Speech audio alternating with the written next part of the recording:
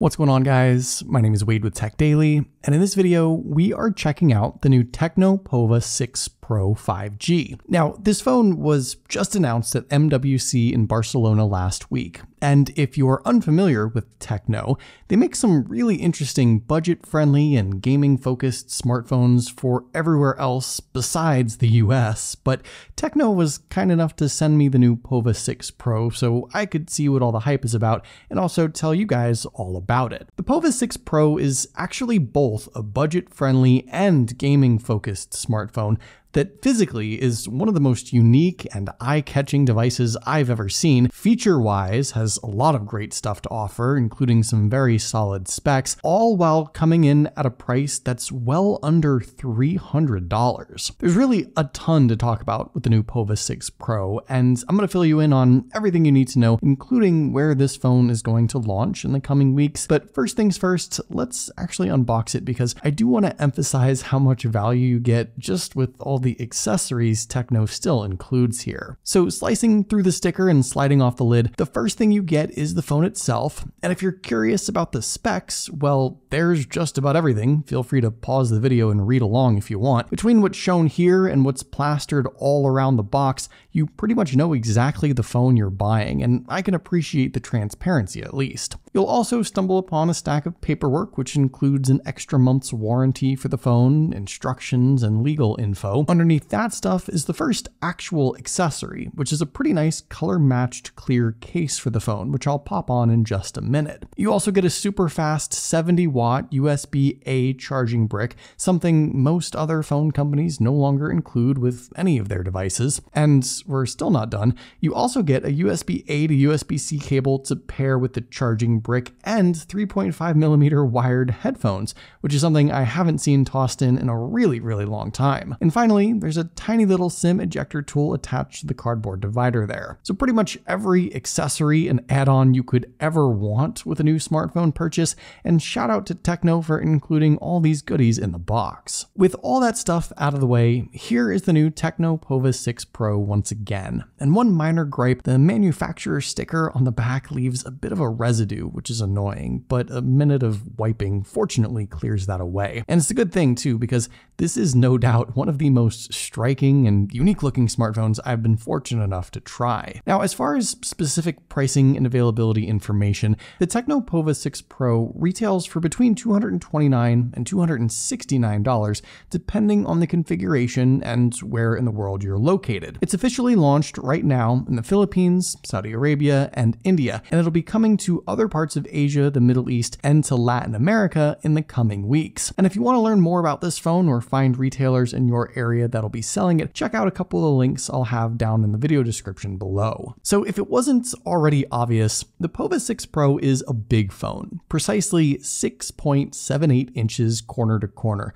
with a decent screen to body ratio of about 87%. You get very minimal black borders framing the display, a center hole punch selfie camera up top, and comparing this to any $300 Samsung or Motorola device, for example, this just looks way more modern. It is big though, it's very tall, so it's the sort of phone that requires a shift and stretch to reach the top edge and corners with your thumb, but if you like big phones and big screens, you'll definitely like this. Also, the phone ships with a screen protector pre-installed, so add that to the list of accessories if you want. Around back, this phone has just a wild design. Mine obviously is in Comet green, but it also comes in a slightly more subtle meteorite gray option. Now, the housing and build is all plastic, but there's this chrome circuit board looking design with gold accents and some additional spec information printed around various bits of the back cover. It's almost like a see-through sort of design with a clear plastic cover. And you might have also noticed some blinking LEDs up towards the top. There's an LED ring around one of the cameras and a couple lines of LEDs shooting off in different directions. I set the LED lights to party mode, so they blink non-stop throughout the video, but they also serve as notification lights, and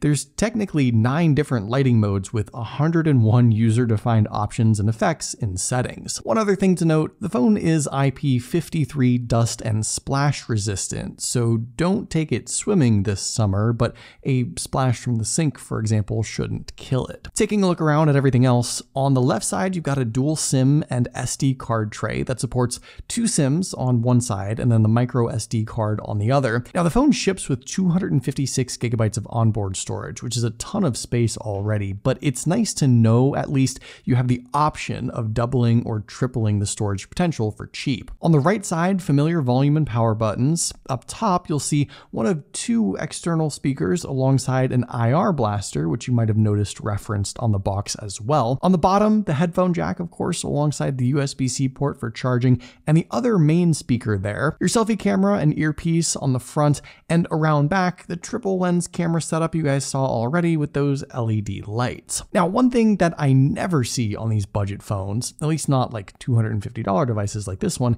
is an in-display fingerprint sensor for unlocking. But this phone has that, and actually it's pretty good. I found it to be more accurate and a bit faster than previous budget in-display sensors from like the older Samsung A51s, for example. And I think this is a nice premium sort of add-on that pairs well with the face unlock, which I also found works perfectly fine. And if you're curious about the case that comes with this phone, well, it's a pretty good one. It's not the cheap, flimsy, clear cases from some other phones. This is quite firm with thick color-matched rubbery edges and a crystal clear back to show off the funky design of the phone. And all the important bits are even protected. There's a raised edge for the camera. The screen has a full edge as well, all the way around.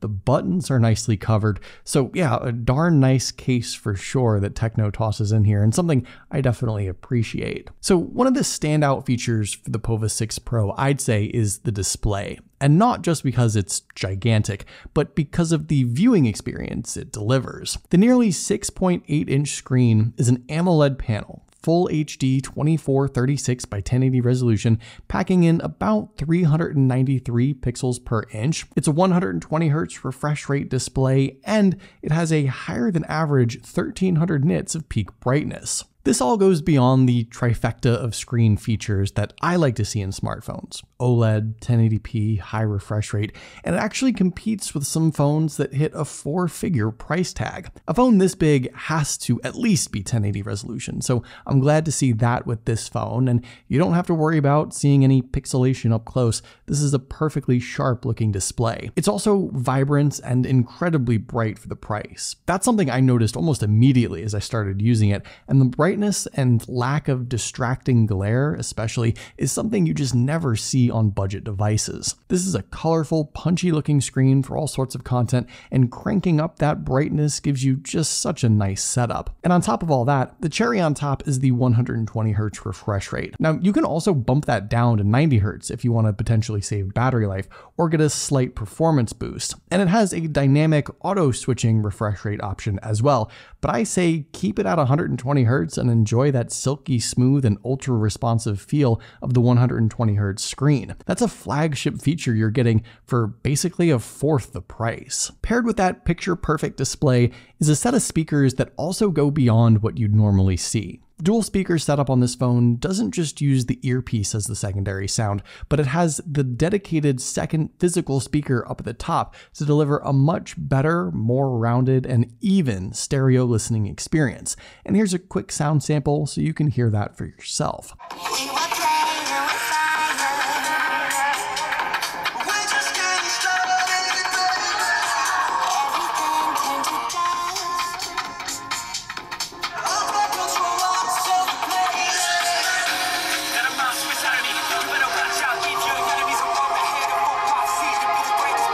Of course, you don't even have to use the speakers. That headphone jack is still there, and you do get those earbuds you saw in the box. They're, well, quite cheap, but they have a mic and volume button, and hey, they're still included, which is sort of nice. Inside, the POVA 6 Pro is powered by the MediaTek Dimensity 6080, a pretty decent mid-range chipset that launched less than a year ago, and that I think is a solid choice for a phone like this. That's paired to either 8 or 12 gigabytes of physical internal RAM, and you also have the option of utilizing up to another 12 gigs of virtual RAM via the internal storage hardware thanks to MEMfusion. Now, if those specs seem like overkill, well, there's a good reason for that. Here are the Geekbench scores, so you have some performance numbers to compare, but all that RAM and power is really intended to be used for gaming. This This isn't specifically or solely a gaming phone necessarily, but between the RAM Boost and Game Space app, which